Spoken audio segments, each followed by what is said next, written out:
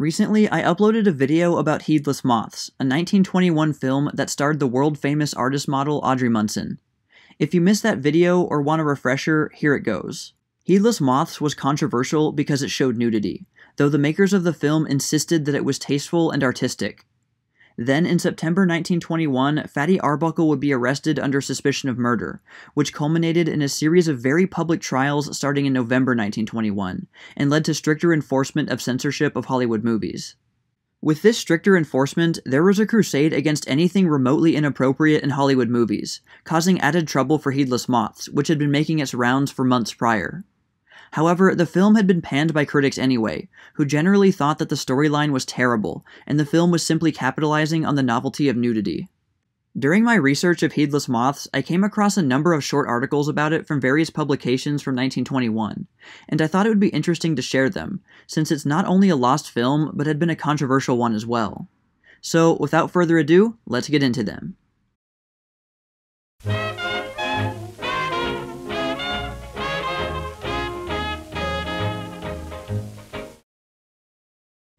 Motion Picture News, May 7, 1921. Equity Pictures to release Heedless Moths. Equity Pictures Corporation of New York announces this week that it will distribute Heedless Moths, featuring Audrey Munson, on the independent market. The picture had its premiere in New York recently. Heedless Moths was directed by Hobart Z. Leonard, and was produced on a lavish scale, it is said.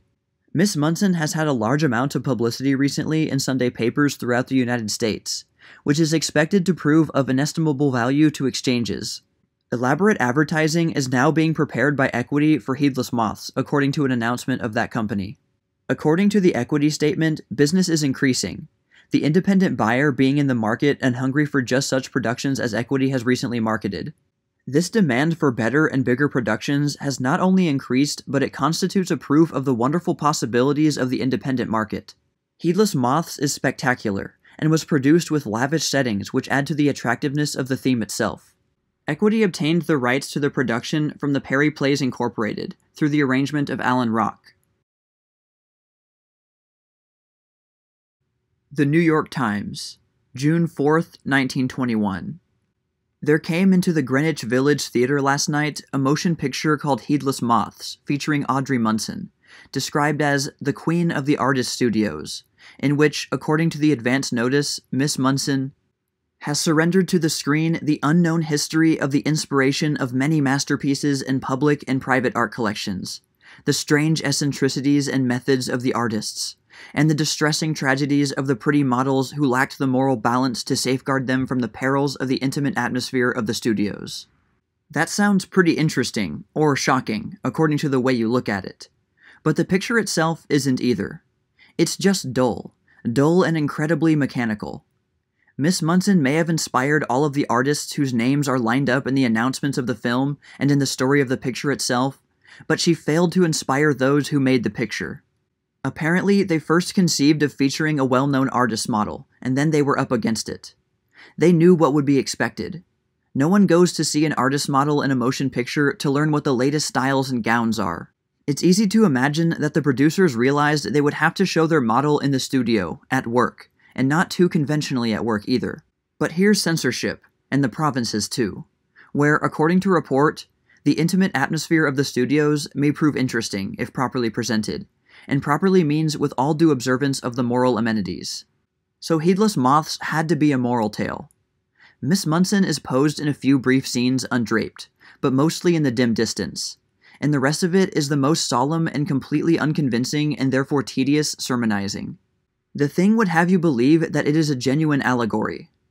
Besides Miss Munson, whose acting is done by Jane Thomas, the characters are the sculptor, a most noble being, his wife, a very foolish female, the dilettante, boldly called the libertine on the screen, a fully accoutred villain, black mustache, slick hair, long cigarette holder and all, the prey, his cruelly deceived victim, the sage, with a long white beard to testify to his wisdom, and the child, who personifies innocence and trustfulness. Also, there is the Spirit of the Arch, a monk-like figure who comes on in person to deliver a long sermon as a prologue, and now and then, as the picture progresses, reads the subtitles out loud from the wings, as if enough people in the seats didn't do that. And there's some trick projection from little screens at the sides of the stage to the big one in the center. And at one point, the picture scene is cut off to show the real players behind it. The most interesting thing about the performance, in fact, is watching for the next stunt of presentation. At the end, Miss Munson appears demurely to bow the spectators out. The story is about a modest little model who poses for the sculptor and inspires him, but their relations are perfectly pure. The model honors the man so much that when his wayward wife goes to the Libertine studio, she replaces her there so that the husband may never know the truth. What matters it if the man, in a rage, then shatters the beautiful work for which she has posed? She has saved a home. And her noble act of self-sacrifice overcomes the libertine. He marries the prey, and they are happy forever after. Only the poor artist model suffers, but she has made so many people virtuous and happy that her joy must transcend all things. Robert Z. Leonard directed the production, and it must be said for him that he has made a number of excellent pictures, some of them effectively lighted. Hedda Hopper as the wife does the most vivid acting, and Holmes E. Herbert as her husband is more than equal to his part too. They both deserve a better picture. The Film Daily, June 16, 1921. Equity lands. Heedless Moths will be released immediately to independent buyers. Equity Pictures has just closed a deal for the American and Canadian rights to Heedless Moths, featuring the famous artist model Audrey Munson. Robert Z. Leonard directed the picture for Perry Plays, and the premiere was recently given at the Greenwich Village Theatre, where it is now running. The feature of the production is the posing in the nude by the world-famous model, who has had tons of publicity recently in the various Hearst publications. This publicity can be expected to help materially on the release of the feature, which Joe Schnitzer of Equity says will be immediately. "I realize," said Schnitzer yesterday, "that Heedless Moths with the posing in the nude by Miss Munson will cause a lot of talk. But I know that there can be no objections to the production from censors because everything is so artistically handled and so beautifully done. Besides, the moral proves how fine an artist's model can be.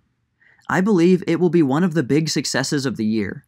The picture will shortly be brought uptown to a theater, for which negotiations are now underway." The Film Daily, June 19, 1921.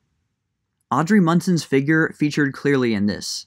Heedless Moths offers a slight and conventional plot contrived in the main to permit Audrey Munson, a really famous artist model, to display herself. The accent of the above sentence, be it said, belongs emphatically on the last syllable of the last word. The general public no longer is obliged to take the word of noted artists and sculptors that Miss Munson's is the perfect figure. Heedless Moths brings everything out very clearly. That the picture may possess commercial value and artistic merit are seemingly questions of minor importance. The big conundrum is, will the picture get by the censors? There are some beautiful shots wherein she poses in the nude, but such beauty is not appreciated by those who censor the pictures of the screen. And it is needless to add that the close shot showing the Aphrodite impressions on either side of the base on Miss Munson's spinal column may be obliterated by the well-known film eraser. As for the story, it is trite. The beautiful, sensitive model, Miss Munson. The idealistic sculptor, his butterfly wife. The sculptor does a nude group working from the life. He and his model fall in love, but it is a love not to be realized. In the meantime, the butterfly wife has become enmeshed in the nets thrown out by a dilettante artist. One night, he pulls in the nets and the wife finds herself in his exotic apartment. Climax. The model realizes that the husband is searching for his wife. She breaks into the dilettante's apartment, hides the wife, and plays the role of the reveler, thus salvaging the domestic life of the man she loves. For the model, there is left posing. The continuity is only fair, but might seem better if the picture were run straight away, and not broken for stage effects as it is in its New York presentation. Robert Z. Leonard's direction at times discloses an artistic touch, and the sets by A. Virag Flower are very beautiful. Leonard, however, has done better work with a well-oiled producing organization operating behind him. Miss Munson receives acceptable support from Hedda Hopper, Holmes E. Herbert, Ward Crane, Irma Harrison, and Tom Burrows. The child actor is quite overconscious. Value depends on censors' attitude and character of audience. Box office analysis for the exhibitor. The way for Heedless Moths has been paved with pages of publicity in the magazine sections of the Hearst papers and their allied syndicate organs. There seems to be no doubt that if the exhibitor ties up his advertising of the picture with these articles, he will get the crowds coming in strong. Providing the censors let the producers get by with all the scenes at present in the continuity, it will be possible for the exhibitor to truthfully advertise this as an artistic production. There is always the danger, however, of the nude arousing the wrath of the more straight-laced audiences. It can be said, though, in defense of the producers, that there is nothing intentionally salacious or immoral about the picture. So the course of the exhibitor is easy if he thinks his public will stand for all that may or may not be in Heedless Moths when it comes to him. The publicity received by the star will account for an immense curiosity on the part of a large slice of the public. Motion Picture News, July 2nd, 1921. Heedless Moths moves to Broadway House. After establishing itself at the Greenwich Village Theatre downtown, Heedless Moths, the new equity state right offering recently acquired from Perry Plays and starring Audrey Munson, moved to larger quarters at the Frazee Theatre on 42nd Street for an indefinite summer run. The six-reel story of life in artist studios made its debut in the moderate-sized Greenwich Village Theatre for lack of a Broadway accommodation. The theater being new to motion pictures, it was the task of the Robert Leonard production to make the theater, besides establishing itself as a successful picture. Despite the fact that the public was unfamiliar with the new house, and that its location is outside the theatrical district, many traveled downtown to see the picture. Motion Picture News, July 9th, 1921. Wide publicity for Star. Audrey Munson, Equity Pictures star, featured in Nation's Press. A huge amount of free publicity has been recently secured by Audrey Munson, star of Heedless Moths, the six-reel production directed by Robert Leonard and state-righted by Equity.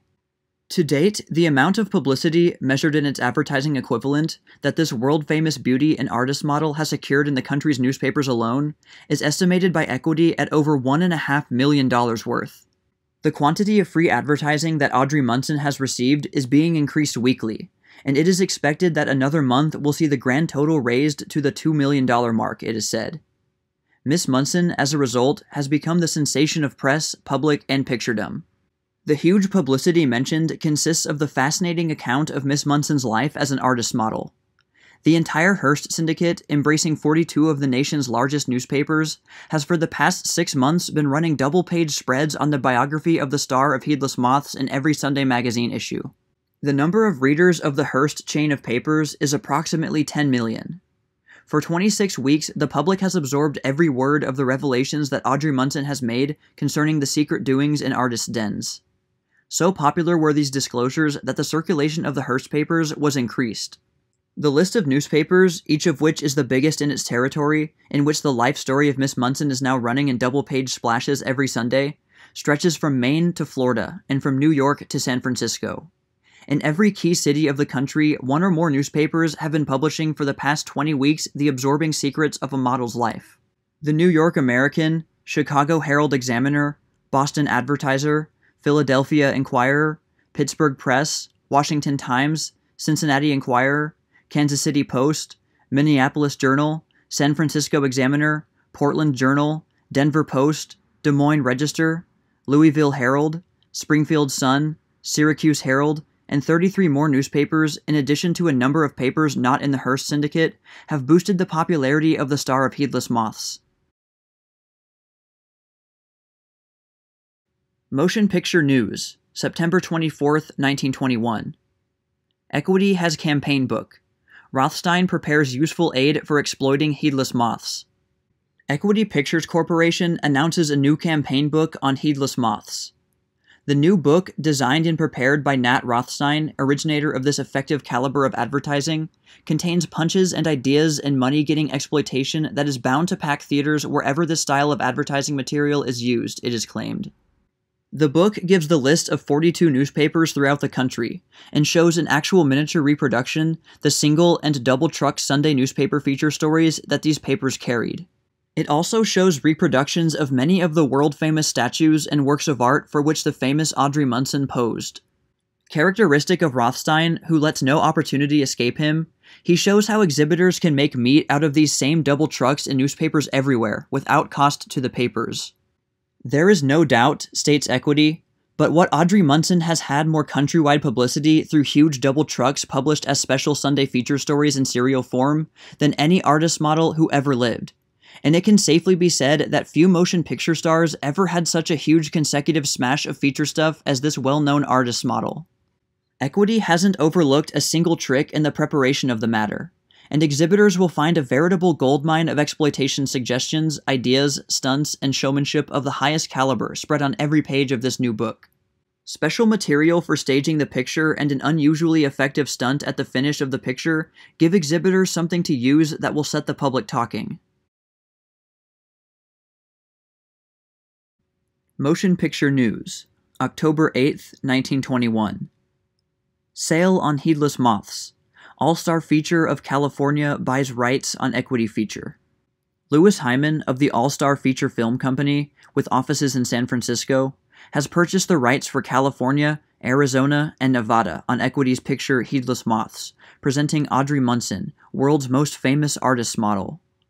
"I want an audience picture," says Hyman, "that will stay put and make good for our customers, and it must possess genuine possibilities for exploitation of unusual character." Heedless Moths has actually more to talk about than many of the biggest advertised state rights pictures that I have ever seen. More than $1.25 million in absolutely unpurchasable newspaper space was used to tell Audrey Munson's intimate story of studio secrets to the American people. The Los Angeles Examiner carried these special Sunday feature stories, and thousands more than the Examiner's regular subscribers bought the papers because of this unusual series of feature specials. I know this to be true because I was among those who watched for every Sunday's issue regularly in order to read these stories. I sent out postcard questionnaires to people all over our territory, asking in just one sentence if they had ever heard of Audrey Munson. I got 84% replies in the affirmative.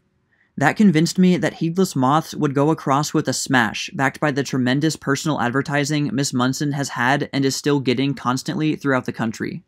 Robert Leonard, who directed the picture, put his usual costly touch to it, and I haven't the slightest doubt that the picture cost all and more than Equity told me. Motion Picture News, December 17, 1921. Heedless Moths bookings. Audrey Munson picture starts run on 2 New York circuits. Following its premiere at the Greenwich Village Theater at $2 top, and its run at the Frazee Theater on 42nd Street at similar prices, Heedless Moths, starring Audrey Munson, has been booked by Fox and Lowe theaters throughout Greater New York and New Jersey.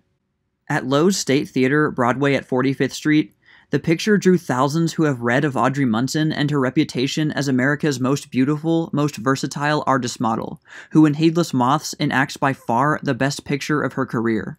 The bookings were completed by Messrs. Mills and Berkowitz of the Elk Photoplays, who are rapidly forging to the front as among the coming independents in the metropolitan field. Heedless Moths is winning a large number of bookings not alone in the metropolitan district, but all over the state of New York, states Equity. Exhibitors who have seen Heedless Moths in private pronounce it to be one of the most lavishly staged, best directed, and best acted pictures of the present season, announces Equity. It is unquestionably one of Robert Z. Leonard's costliest photodramas, and reflects in every scene the money spent on this production. Heedless Moths will play 1 week in Newark, and will be exploited for showings in Paterson, New Jersey at the American Theater, also at the Fulton Theater in Union Hill, New Jersey. The Halsey Theater has also completed booking arrangements for a special showing of this picture.